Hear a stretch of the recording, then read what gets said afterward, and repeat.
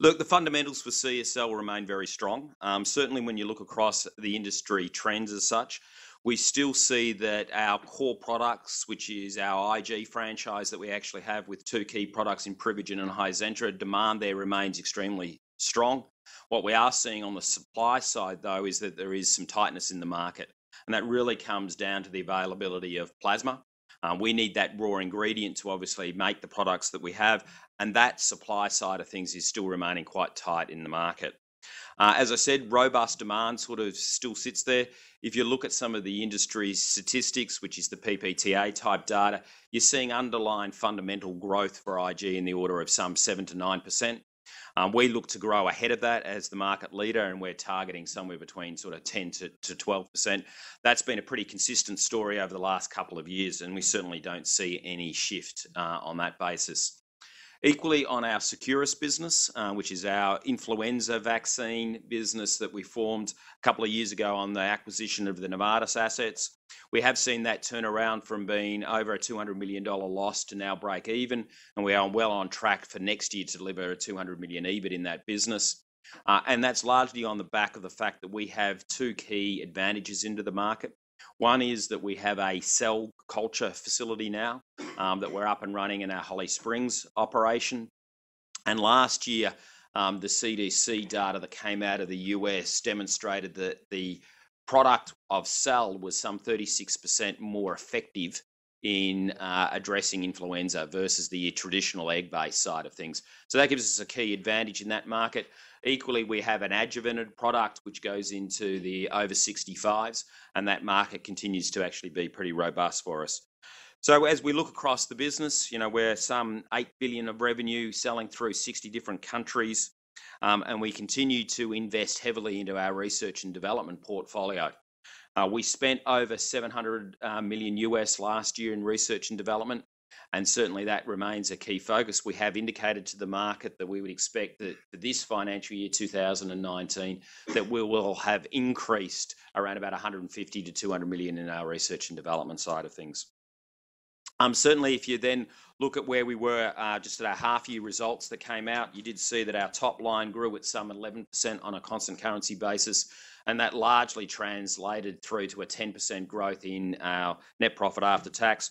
We did announce an interim dividend of $1.20 Australian, which was up some 20% in Australian dollars as such. So certainly we continue to not have a formal dividend policy, but we do indicate that we'll pay out somewhere between 40 to 50% of our net profit after tax.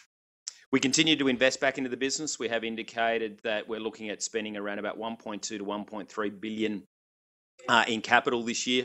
That's largely there to actually meet the demand that we're seeing. We have major expansion projects across each one of our main manufacturing facilities, and that continues to be a key focus for us. I mentioned earlier around the focus with R&D. What we did do in the last 24 months was launch 5 new products in our bearing business to the market. That's unprecedented in the industry. 2 of those have gone extremely well, being Idelvion, which is certainly has become the new standard of care for haemophilia B patients. And that certainly has a lot more growth ahead of it as we've actually got more market penetration. And also our Haegarda product, which is into hereditary angioedema, whereby that's actually changed the landscape for that disease as well. The previous form of treatment had a 50% efficacy, so 50% of the time it would stop a reaction or an event occurring.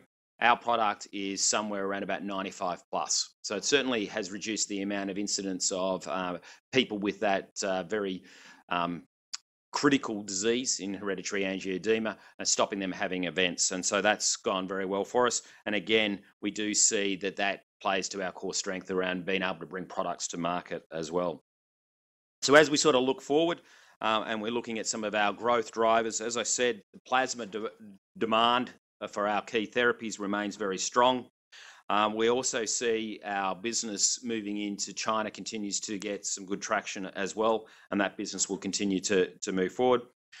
In December of every year, we actually hold our research and development update where we update the market on key areas. Just a couple of things in our pipeline that we have called out. One is around transplant. whereby we're continuing to look at the three different areas of the transplant franchise. How do we actually improve the quality of an organ before it's donated, how it's actually received into once the transplant has actually occurred? And the other thing is to stop rejection rates that can occur up to 2 years after a um, we've actually had an event there whereby the transplant has occurred. That is a key for us. We're able to actually have some existing products and move those quickly into the trial side of things. So that again remains a key focus for us. And equally, we've got the biggest trial that we've ever run in CSL, which is CSL 112. Recruitment for that has gone well, which does play out to how we see ultimately if the product does actually prove up what the potential demand could look like.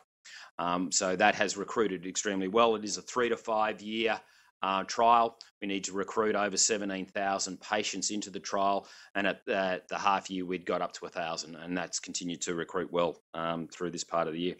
As I mentioned earlier, influenza remains a key focus for us with the Flucelvax product coming out of the cell culture and also our Fluad product as the adjuvant side of things. And we continue to actually look at how we can drive some further efficiencies across the overall production network.